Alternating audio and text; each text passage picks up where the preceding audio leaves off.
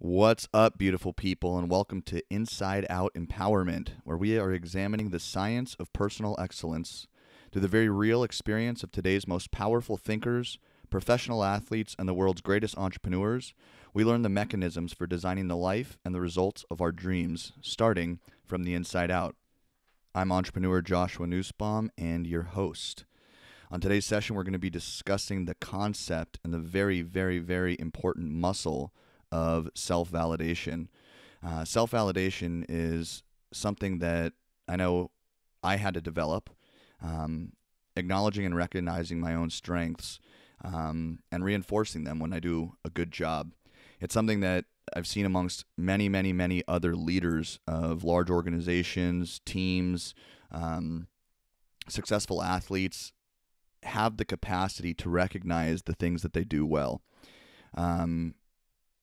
The definition of validation is recognition or affirmation that a person or their feelings and opinions are valid or worthwhile.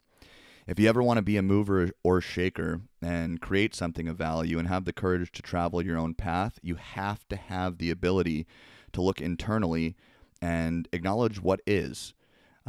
Acknowledge your weaknesses openly and honestly with yourself. Be able to take a moral inventory and develop a capacity to be able to recognize your strengths and your positive actions. You know, self-validation is a really ironic dichotomy, right? Because people confuse it with ego, and it really is not ego. In fact, ironically, most of the people with a very large ego externally are that way because they have an inability to flow hardcore self-love. So they develop a hard exterior, showing the world that they're unaffected and that they don't need your approval or your support. Ironically, the people that can really acknowledge the things that they're super good at, as well as the things that they're not so good at, are generally more raw and vulnerable and honest when you're communicating with them. They're more capable of receiving feedback. So what I'm inviting you to do, one of the things I'm inviting you to do through today's session is drop the guard a little bit.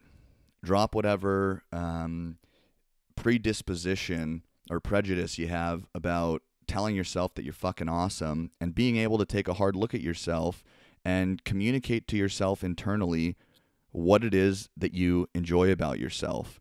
As a practice through a really awesome leadership seminar that I did, where they forced us to write love letters to ourselves on a daily basis. And it's a practice that seemed really goofy at first.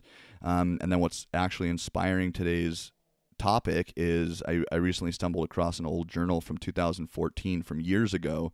And I wasn't quite as established. I was in a little bit of a difficult position financially, but emotionally incredibly, incredibly strong. And writing to myself frequently, and I stumbled across one of these letters, which inspired me to talk about the purpose of being able to hold your position in space, being able to be unshakable. And that starts with the foundation of being able to acknowledge what it is that you're good at. I'm inviting you to drop the necessity to externally defend yourself, your beliefs, your positions, or your actions, because in reality, that generally derives from a position of feeling insecure. Internally, all of us are most certainly the hardest critics. So instead of being externally brash and harsh and defensive, and then internally, being overly critical, I would like to invite you to practice internally being incredibly loving, and then just watch what happens externally as a result of practicing that. One of my favorite quotes that T. Harv Eker said, or wrote, I should say, in Secrets of the Millionaire Mind, which is a great book for up-and-coming budding entrepreneurs, is whatever you put your attention on expands. It might sound silly to sit there and say, hey, I really love the way you brushed your teeth this morning, got out of bed, set your kid up for success, cooked him an awesome breakfast, reinforced the fact that he's an awesome badass and is in control of his environment, sent him to school with a kiss and a hug and some positivity, so that he could be the best third grader he could possibly be. And then you went to the office and you really gave it your best. I really like the way you handled your phone call with so-and-so. But what you put your attention on expands. If at the end of the day you don't have the ability to say, hey, attaboy, Joshua, if your name's Joshua, that's what I say, you're going to need to start searching for it externally. So operating from the position of what you put your attention on expands. As you continue to validate yourself for the things that you're doing well in life, you're going to realize or notice a beautiful phenomena occur. That those pieces that you do well start to become a more dominant force in your personality. It's not to say that you ignore your shortcomings or you're not constantly working on yourself, but developing the muscle, which is really all it is, to say, hey, I did these 3 things really freaking well today, and I want to acknowledge you, or I want to acknowledge myself for X, Y, and Z.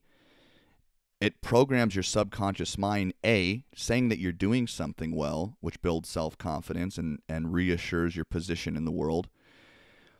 And B, it's going to strengthen those qualities within yourself.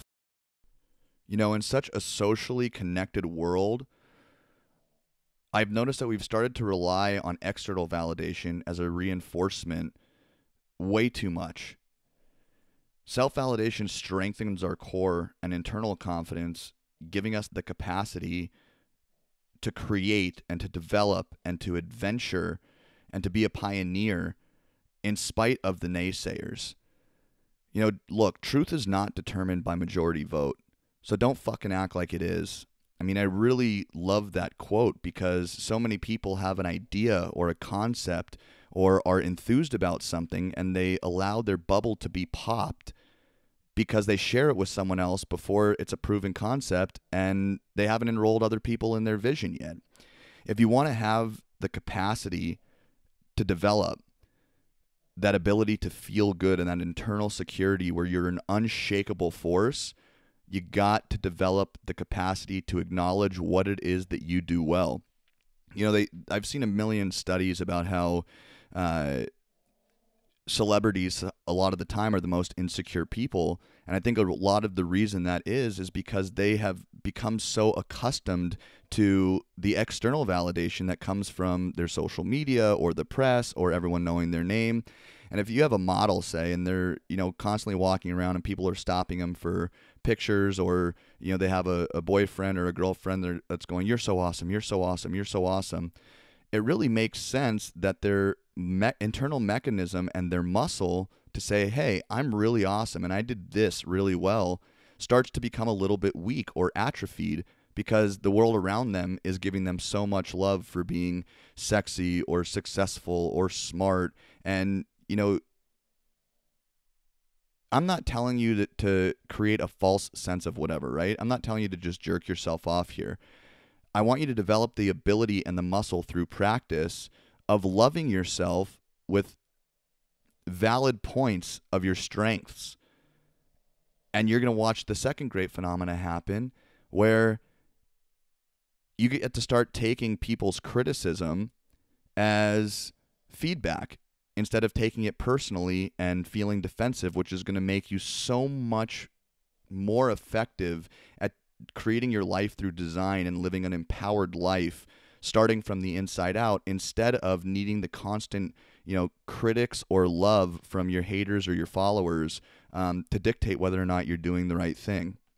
There's another very interesting irony to this, that the more successful you become in life, or the more competent you become at your craft or your trade or your daily tasks, generally the higher you rise up in an organization.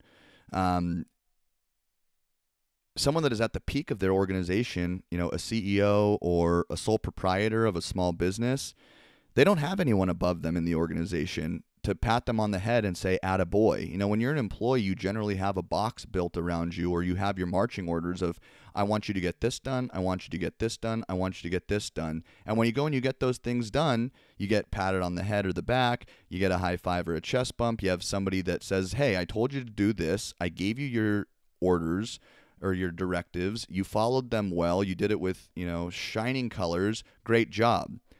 When you're at the pinnacle of an organization or even a project, a lot of the time you don't know if what you're doing is right, and you have to be the person that has enough emotional fortitude and tenacity and strength and self-belief to be able to just make your best judgment call based on the information that you have and follow your heart and your instinct.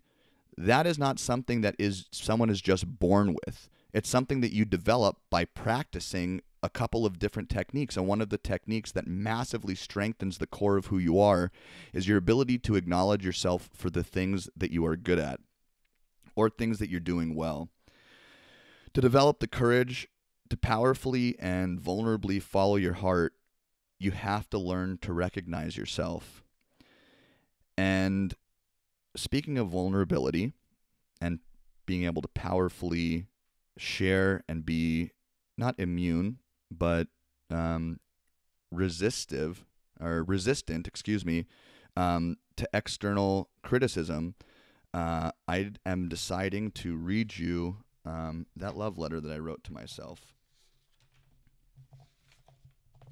Let me find this bad boy. This is from June 16th, 2014, so it was a little over 3 years ago. I said, Joshua, I love the way that you persevere. You ask for big things, and you get big things. You have more to be grateful for than the average bear, and this is a direct result of your actions and your decisions that you make on a regular basis. I love, acknowledge, and admire you for that. I would also like to remind you that energy comes as a dichotomy. Not only does up come with down, it also defines it, as you can't have one without the other. With this said, I'd like to offer you Andrew Carnegie's words. If you wish to live a life free of criticism, think nothing, do nothing, and be nothing. Well, you don't need me to tell you, you are most certainly something. You are a great many things, and it's with this in mind that I love you enough to offer you this perspective when you forget. When you are experiencing large amounts of resistance, criticism, or negativity, instead of feeling deterred from your purpose, allow it to dictate quite the opposite. If people are pushing on you in a massive way, it's only because you are generating a huge energetic push outward, and thus you are, per usual, exactly where you need to be. Of course you know this because your instincts are strong and you follow them regularly. I'm reminding you, stay the course. Don't just stay the course, but have the frickin' stones to enroll others to stay right along with you. This world is a masterpiece. Just because it is disguised as a block of granite doesn't mean that the beautiful statue isn't hiding beneath it, ready to be chipped away at. I know that you've got what it takes to reveal all the beauty in this world hiding right beneath the surface. You, like the world, are a masterpiece in progress. Keep chipping. You're doing great. I love you. Look, I'm not going to lie to you. There was a little bit of hesitation and debate internally whether or not I was going to share that letter with you. It's one of hundreds that I've written, and I got in the habit of doing that during a leadership course that I was taking, and it ended up being a really pivotal mechanism and muscle to strengthen in my life that has allowed me to become the person that I am. And while still very, very far from perfect, I like to think that I live a pretty empowered life. And because I've practiced this muscle, I'm able, in this way and in other ways, to be able to connect with my vision more than the fear of how it's going to be received. And I think this is a good example of that.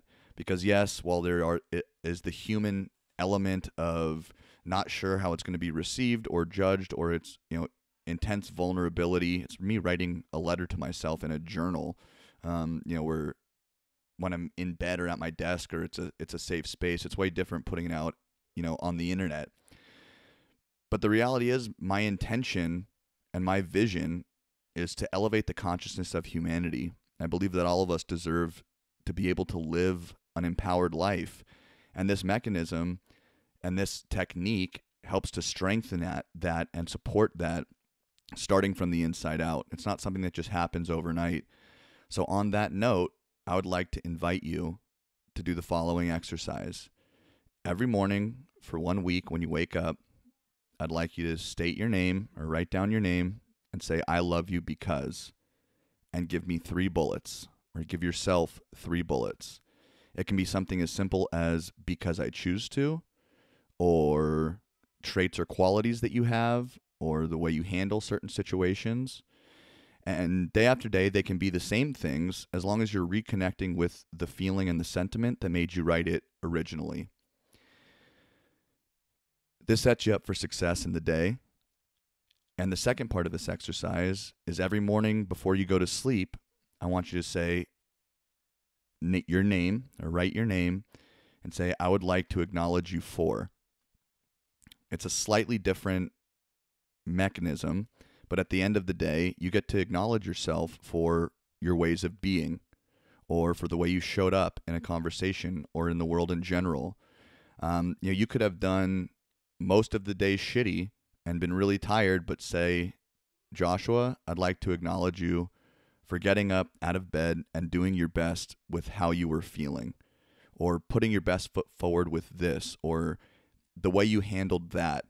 And I want you to acknowledge yourself for 3 things that you did well. Validate and acknowledge traits and behaviors mostly that you would like to repeat, and you're going to watch them start to strengthen. After you've done this for 5 days, once a week, and I like to do this on Sunday night, write yourself a letter as if you were your own life coach, validating yourself for the things that you did well, the traits that you have as a human being, and give yourself guidance with truths that you already know inside but are healthy to remind somebody. So if you are the person guiding you, which really to a great extent you are, I want you to write yourself a letter. The length doesn't really matter. Give it a little bit of thought and write a love letter like the one that I shared with you. I'd really like to see your feedback on this, or what changes or what opens up for you after having practiced these for, a week. If you do the exercise in the morning, I love you because, and 3 bullets. The exercise at night, I want to acknowledge you for, and 3 bullets. And you write yourself a love letter. Please share with me your thoughts, comments, and effect that it's having on your life, your demeanor, your actions, and what results you're able to create. As always, if you've liked what you've heard and you feel like it's something that somebody you like or love could value from hearing, please, by all means, share this with your friends, like it, comment, review it, and let's continue to live empowered lives. Talk to you soon.